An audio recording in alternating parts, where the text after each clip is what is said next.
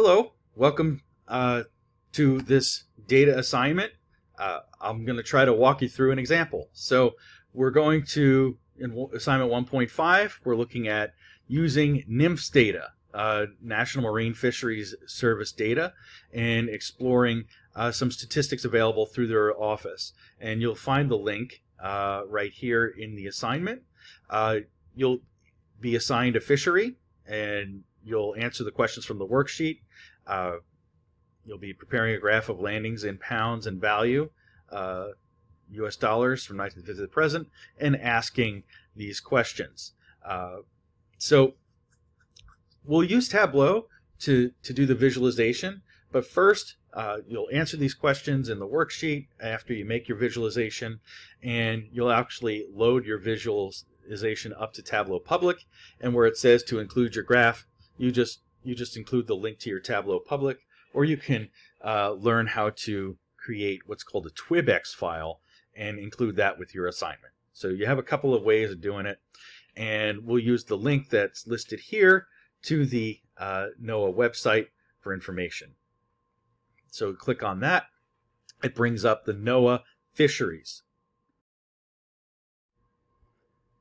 In the NOAA fisheries, we were looking at commercial landings, not recreational.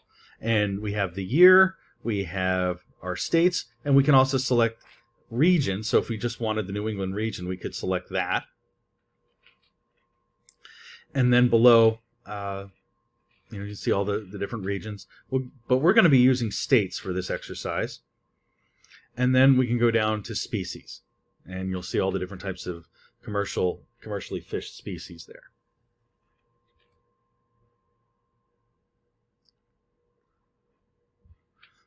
And so I want to cycle through my states and make sure that I find all of them. So I've got Maine. Go through Rhode Island.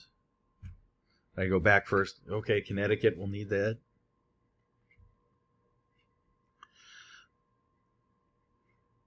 New Hampshire. Rhode Island. We also need Massachusetts.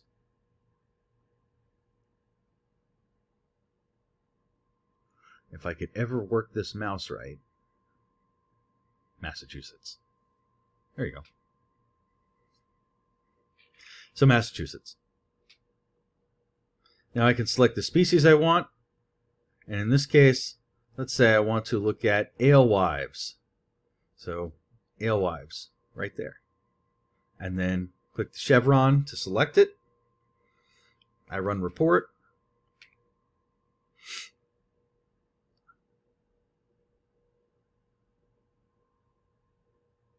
Uh-oh, I have an error. I forgot to mention the year. So I select all the years. So I want between these years, so I'm selecting all the years. And so in order to do that, I just click the double chevron. It selects all the years. Now I can run my report.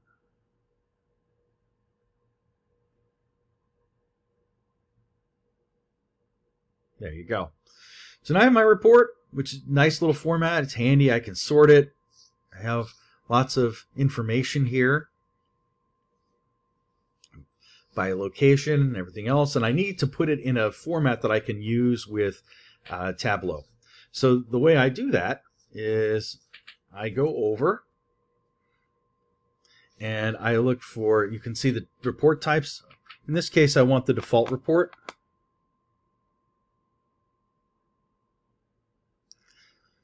And I want to format and download that report. So I go there and I go to download. And I can select the format. So I'll select CSV, so that's a comma-separated value file.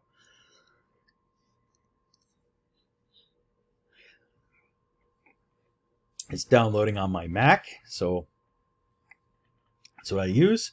So I can now open that file. And I'm going to open it in Microsoft Excel. If you use a Mac, you have the option to use Sheets. You know, it's a fun program, but really, especially preparing it for use in Tableau, you're going to need to use Excel. So I just open it as an Excel file. And well, Tableau can handle a CSV file that's straight and downloaded. I like to save these as XLSX files, which is a Microsoft workbook. So we'll save this as XLSX files, and I'll save it to my desktop because I'm not supposed to, but I tend to do that anyway. So, but you'll see here I've got year, state, NIMS name, pounds, dollars, and in each column on the CSV file, it means that each piece of data is simply separated by a comma, which is how the computer knows to put it in a different row or column. So I'm going to save it as the Foss Landings, or in this case, alewives, and I want to save it in my desktop because I want easy access, and I'll select XLSX.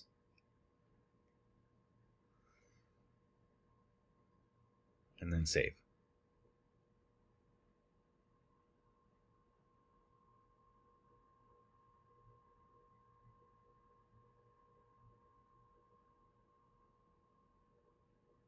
Okay.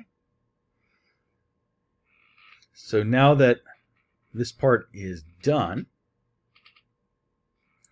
I can start moving over to Tableau. But we're also going to see that there's some data years that are called confidential and some are called public, which means that those years the data was not released publicly. It doesn't mean that there were 0 landings, 0 pounds, or $0. It means that it wasn't shared.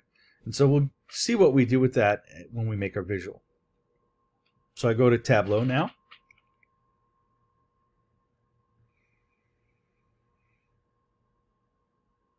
And of course, because I didn't update it right, I have to do that later.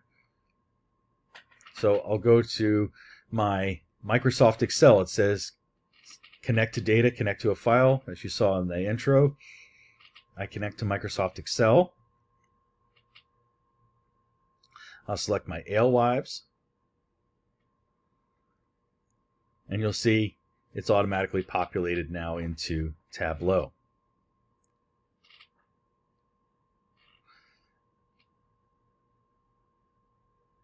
Now I want to go to Sheet 1, go to Worksheet, and I want to make a map, or not a map yet, a graph, showing landings, pounds in value in US dollars from 1950 to the present, and insert the graph there. So you're going to share that link, or you're going to include your TwibX file, and we'll talk about that.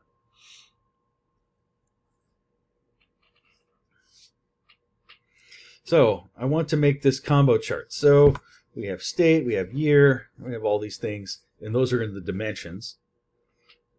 And here's our measures. So I'll select year.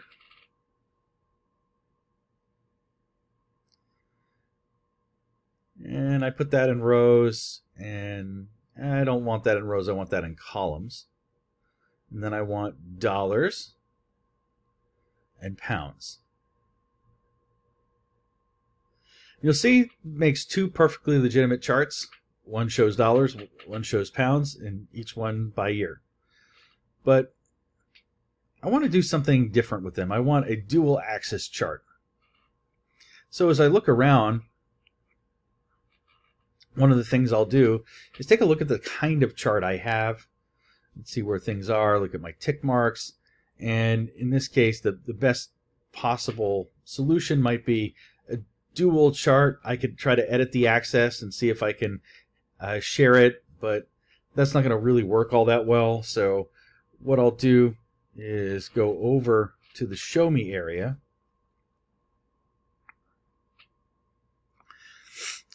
And what you can see in the Show Me area is that dual combination, and we can try that. So we have a bar and a line. Okay, and the line is pounds, the bar is dollars.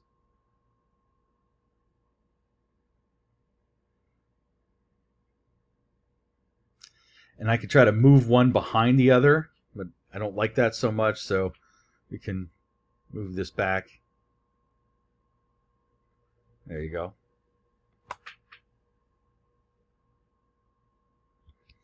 And so while that's moved back, I'm going to edit the axis and try to synchronize it. The problem with synchronizing this axis in this case is that means the axis on the left, the numbers match the axis on the right numbers. The problem there is that look at the differential, because you're talking about such a difference in dollars and pounds. Like you have so many pounds of alewives versus how much money they're bringing in. So the combo chart in this case without a synchronized axis is going to be the best method for the visualization here. Next, we're going to have to look and address the bars in there as well as the line and try to find a better coloration for them. I can also filter out confidentiality, because remember, we don't want confidential data included in this data set simply because the data is confidential. It doesn't mean that there were no landings. It just means that those landings numbers weren't shared. So it's technically not zero, and because it's confidential, it's not counted. We only want public. So we have a couple of choices. We can just select public here. We can also use the exclude button to give people the choice to just exclude a fishery. So we want to exclude confidential, or I could just select public.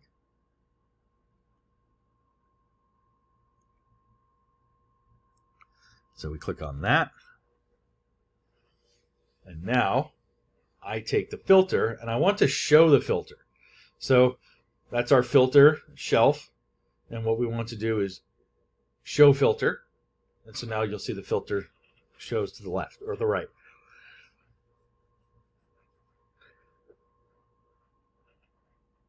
And so anyone using this can make those selections.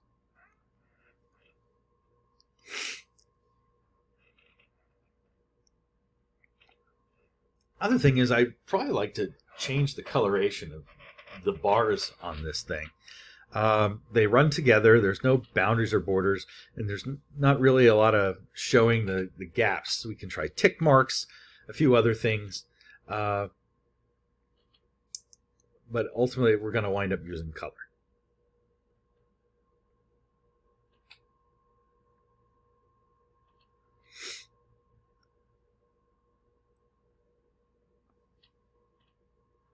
I could try tick marks and altering those, looking at the tick intervals. You know, these really aren't that great for this case. I don't think the intervals are going to be that bad here. But to show you what they might look like if I was to shorten that interval on the major tick marks.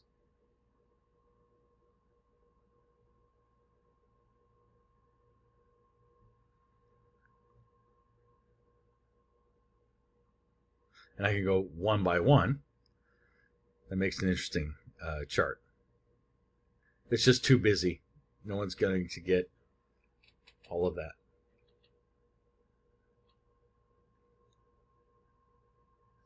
So maybe the 10-year is the best.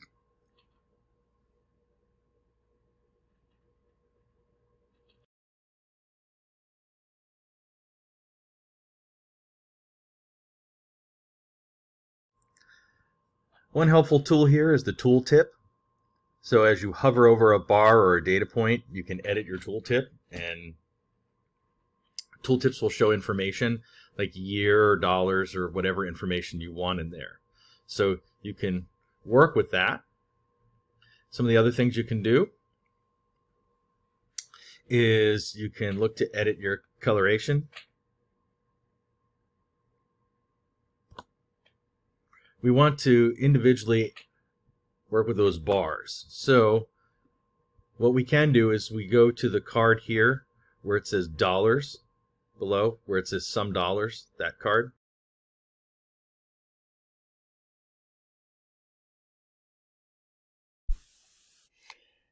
And so what we're looking to do is get boundaries or borders to show on these columns. So if we go to the sum dollars card and then go to color, we can go to opacity and we can play with that to see the bars. We see that there's a little too stacked.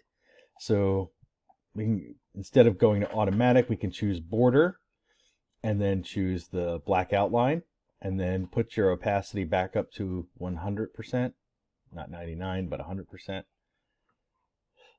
And then what you'll want to do is space the bars by going to size and moving the slider. By moving the slider, what you'll do is you'll narrow those bars so that each year where data is counted, you can see the individual bars.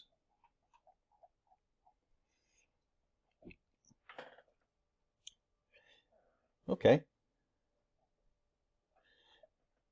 So we've done the sum dollars, and now we might want to take a look at the line for pounds, because that yellow is not really showing up all that great on the blue, and so maybe we want to change some colors and take a look. And so we can try the markers to show the points. That's not helping. We can edit the colors. So what we would do is select the colors, and instead of clicking on just the color square there, you first click on the item that you want to change, then the color. Click OK, so the blue and the red, and then apply, and then you can see what it looks like. And I don't really like that at all. That doesn't seem to be working out so well. So what we might do is keep the red line, but we want probably a different color for the bars. So instead of the dark blue, we could go with like a lighter color. We can't use green because people who are red-green colorblind won't see the difference. So let's try this gray. That shows up a little better. And then we can also see if we can put labels there, but that might not work so well. So the label thing probably isn't going to be that effective.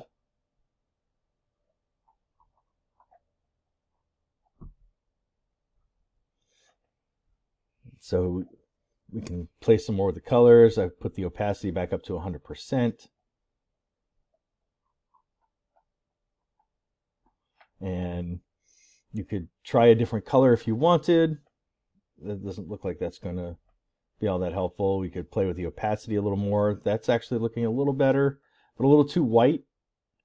So it doesn't really contrast the background. So we want a little more contrast. That looks better.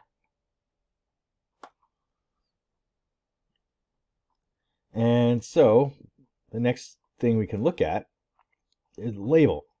So we can show mark labels, and we'll see that while these show up for the dollars, what's not doing is it's not all that reliable.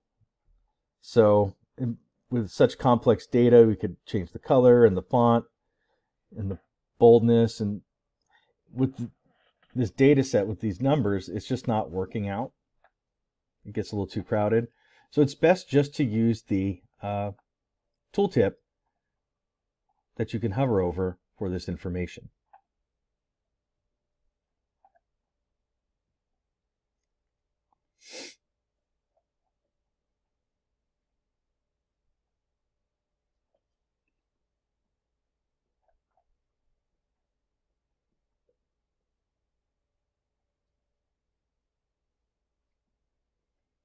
See, if we go a little further white, it doesn't quite work out. So we can edit some of the color error on the line. If we make that less opaque, that also doesn't work so great.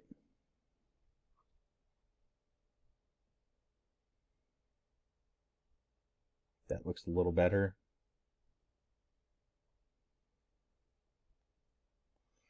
So probably best to not use the labels in this because it's too crowded. And this is a larger, one of the parts of making a good visualization is just getting the styling right.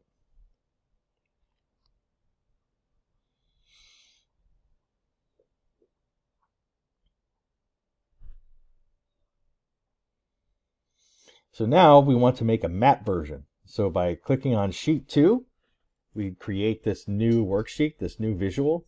And what we want to do is go to Maps. We can use the Show Me to see what elements we need for a map. And we need a geographic dimension or a measure, or in a measure. So let's start with the geographic dimension, which is state. If we click on state, and then we also click on control click on dollars and pounds. So we have one geographic dimension and two measures, and then we can click on map. There's the map. And instead of doing automatic, one of the other things you can do is under the marks card. You can just click on it. Instead of automatic, you just go map. There you go. And so with map, we now have the New England states, and their color is showing the sum in dollars. And we also have the sum in pounds. The sum in dollars is size. Sum in pounds is color. Size really isn't going to help here, simply because this is a regular map. It's not that's not really a dimension that's going to show much, because we're not expanding the borders of the state to show more dollars or shrinking them to show fewer dollars. So here, what we will do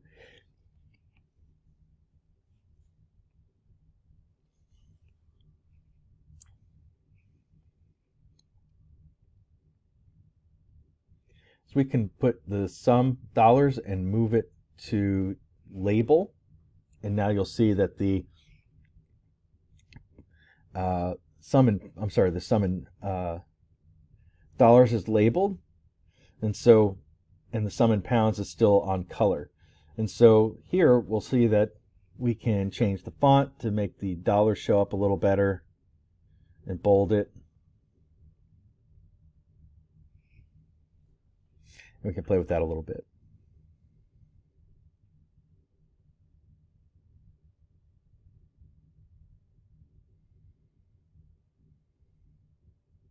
You could try moving them, but that doesn't always work so well.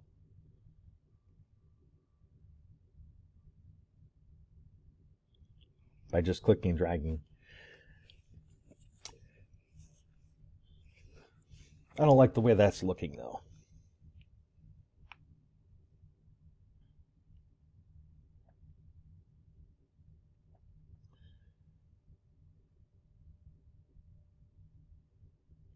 You can play with the color if you want, using different colors. I like the blue, though. Sort of a nautical theme. Now we want to use year and look at this by year. So if I drag year to filters, one of the things I could do is filter by year, but there might be a better way of doing this. So let's not do that. I could see if it would be different if I drag year from dimension to measure and use year that way in the filter.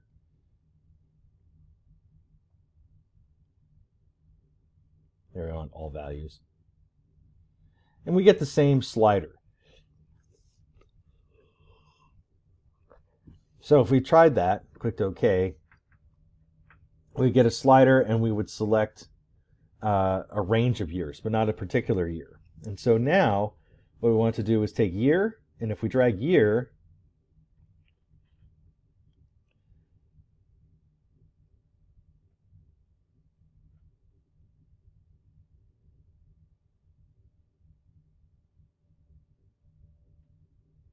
so you'd see the slider, and if you slide, you would just get a range of years. You wouldn't get one particular year. So let's, you might try to change the sum, the median, the count, average. I think there's a better way.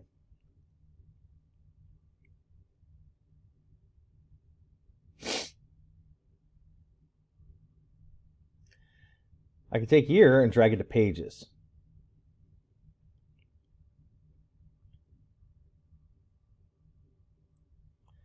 And there, I could click the fade and show history.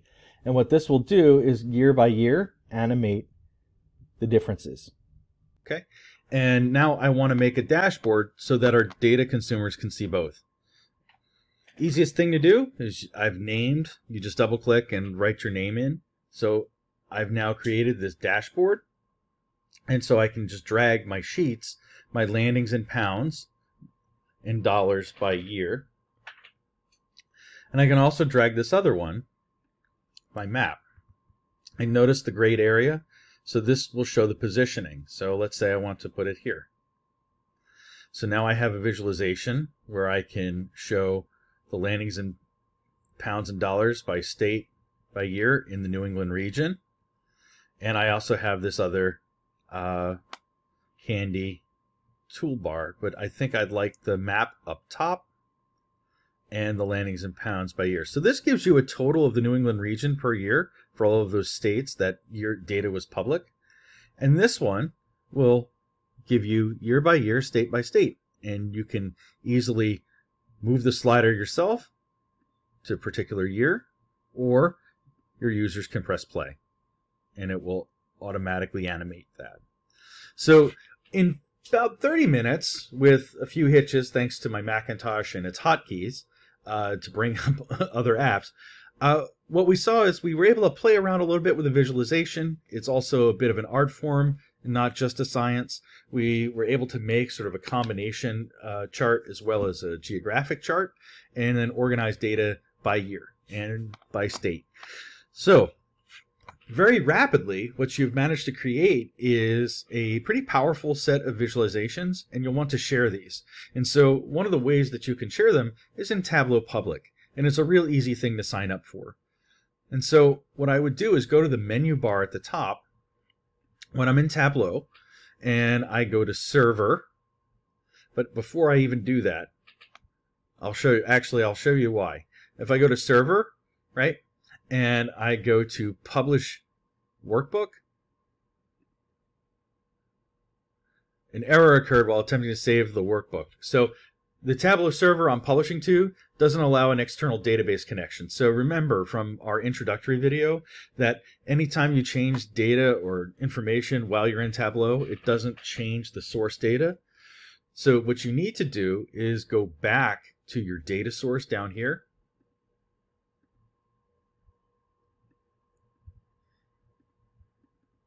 Oh, it's that. There we go. There we go. And you'll see this connection where it says live or extract. You want to go to extract, because what it's going to do is extract the database at that information at that point in time. And because of that, it's going to say, okay, this is the data set, this is what the visualizations worked on, but it's not constantly updating. So public Tableau doesn't allow you to have that. If you had an enterprise Tableau account, like for a business, or if, say, the NOAA was actually using it for this purpose, it would have a different Tableau server. But okay, so we've got that part. We've got the extract. We want to save this, so I want to save this as alewives. So I want to save this as alewives, and because I might want to share this with a friend without putting it just on Tableau Public, that it'll also need to have a picture or that extract with it. So I will save it as a twibx. So when you go to save as, not .twb, but .twbx, twibx. And I'll, of course, save everything to my desktop and then sort it later. And I'll create the extract for it. So it just extracted the data, and we're good. And so now,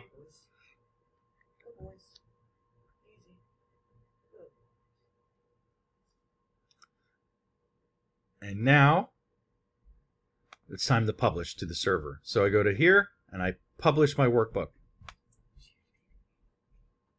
And I want to be alewives. And I click Save. And now it's going to pull up my Tableau Public. So I'm going to pull my Tableau Public over so you can see that. So tweak the viz, give it a title, give it a brief description. So what I'm looking at here is alewives. So I want to edit my detail, alewives.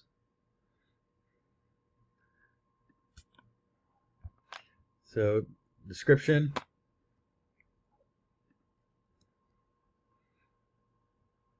New England region. Alewives Landings,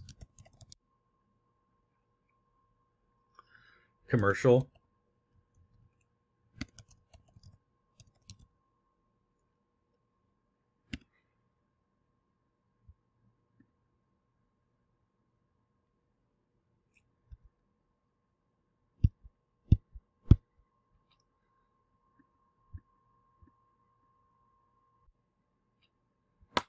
so commercial. You can add hashtags and everything else so people can discover it. You can tell people where you got your source information, all that other stuff. You can show worksheets as tabs if you want, or you can just publish the dashboard. So here, if we were to do this and click Save, this will save it to your public Tableau. And here's the result. So now let's say you want to share it, because you definitely want to share this, because you've done lots of good hard work, and you want all of your classmates to see what wonderful work you've done, as well as anyone out who looks at Tableau Public. So down here, you have this little link button to share. So click that button to share, and you'll see that it has an embed code and a link. You can just take the link, copy it, and share it with us. So when you submit your assignment, please do share that link on your submitted assignment, so I can go into your Tableau Public and also see the visual you've created as well. So that's how you do it. Just paste it right into the worksheet and say, where it says insert graph, you just insert this link to your Tableau Public. If that's not working for you, you save it as a TWIBX and attach it as a file, and you can upload it in the assignment.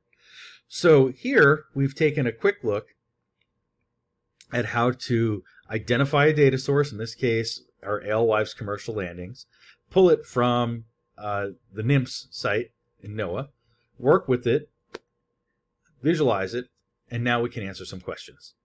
So I hope this helped. Best of luck, and I am looking forward to seeing your assignments.